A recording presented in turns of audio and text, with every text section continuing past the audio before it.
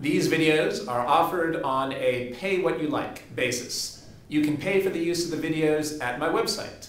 There's a link to my website in the info box. The address is www.freelance-teacher.com/videos.htm. Or you can just use the link in the info box. Thank you. Here we have the slingshot. I'm not really very good at drawing a slingshot, but here's the slingshot. Here's the object that's been pulled back in the slingshot. Then it's going to hit this target, and when it hits the target is going to swing up to here. Swing constant.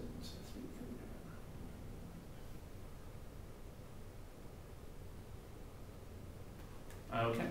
Well, let's see how we would do part A. So, I looked at this yesterday. I saw, like, just use energies. Right. So,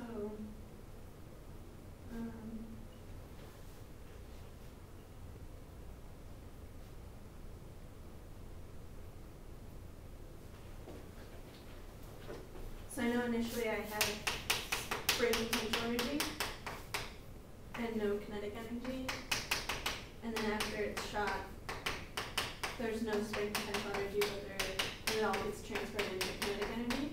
Sounds good.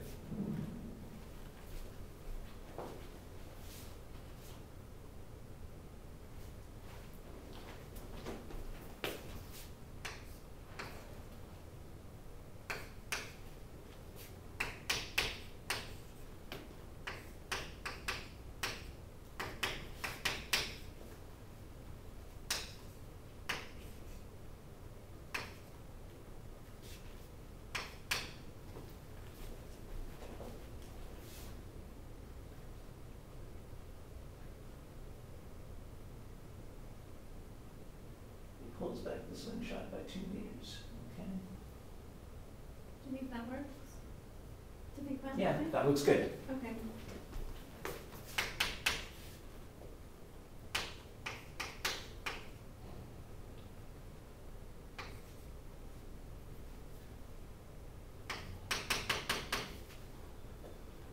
So the velocity is 10 meters per second.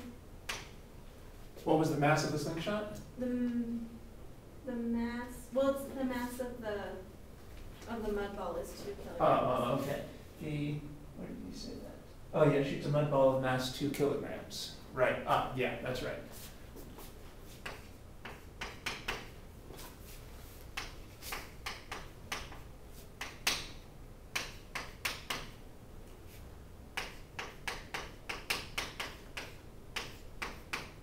What did you get as your answer? 10 meters per second.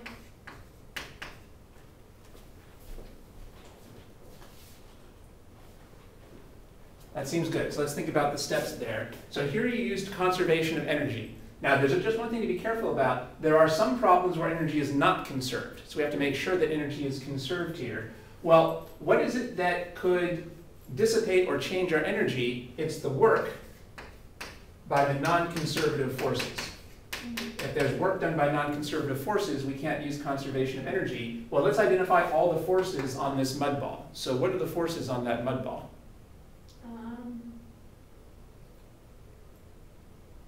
Well, there's gravity. That's right. That is its weight. And there's one other force on the mud ball.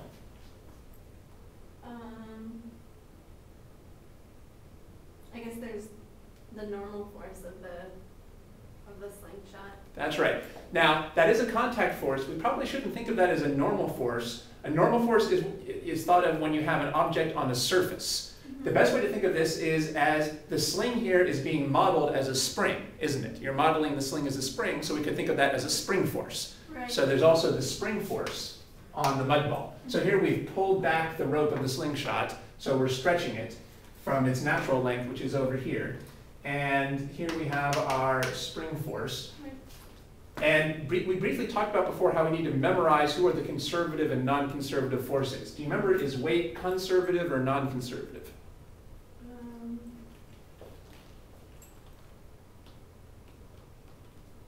Or do you remember what are the conservative forces? I think there's only 2 conservative forces. You need to know this term. 2 conservative forces this term are the weight and the spring force. Oh, okay. By the way, the way to remember those is spring forces, I should have said the two conservative forces are the weight and the spring forces. The conservative forces are the ones that have potential energies. A conservative force has a potential energy and a non-conservative force doesn't. We've learned about two types of potential energy, right? You've learned about the gravitational potential energy and the spring potential energy. Well, the weight is the gravitational force and the spring is the spring force. So these are both conservative. There are no non-conservative forces in this problem. So the net work by the non-conservative forces is 0, and that's how we know you were right. The mechanical energy isn't going to change. Okay. That is something to check because you can see problems where there are non-conservative forces that do work and change the energy. And the one that we worked with mostly was work. That was the only non-conservative force that we worked with. You mean friction? Yeah. Yeah. So, well, basically anything but the spring force and the weight is going to be non-conservative this term. However, friction is the example that you're most likely to see. That's right. So you're right to use conservation of energy, and you focused on the spring energy and the translational kinetic energy. There's no rotation here. Now there is gravitational potential energy, but the height isn't changing, so that's not interesting to us. The gravitational potential energy on the left would just cancel with the gravitational potential energy on the right. So it was fair to leave that out and just focus on the spring. X is your displacement. Well, we started displaced, pulled back, what was it, 2 meters? 2 meters. Yeah, so that was right. And then you plugged in your mass over here and you figured out the velocity. So you were right to use energy. This was not a good time to use Newton's second law.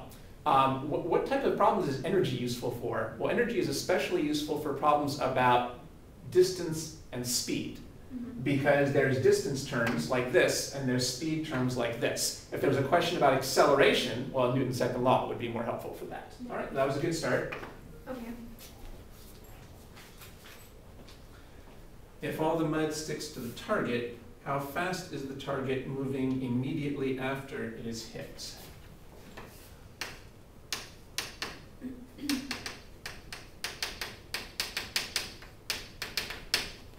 Yeah, this is a real good question to go through. These are very typical types of problems. Okay. So I know that that's a completely inelastic collision. Right. So. By definition, when things stick together, that's called totally inelastic. Right. Totally inelastic. So I just use the equation for that. Mm-hmm.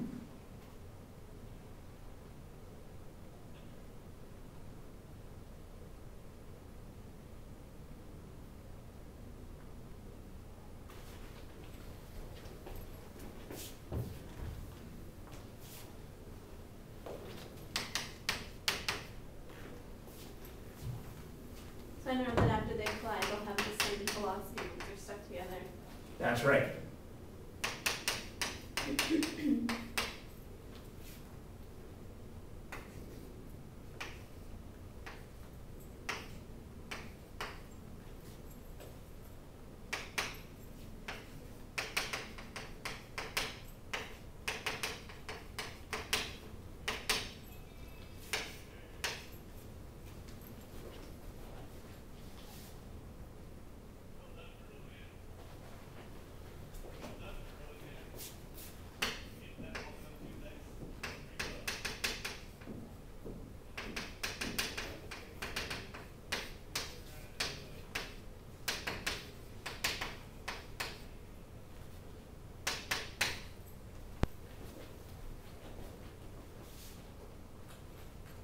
So the mud ball was 2, plus it was 10, and V after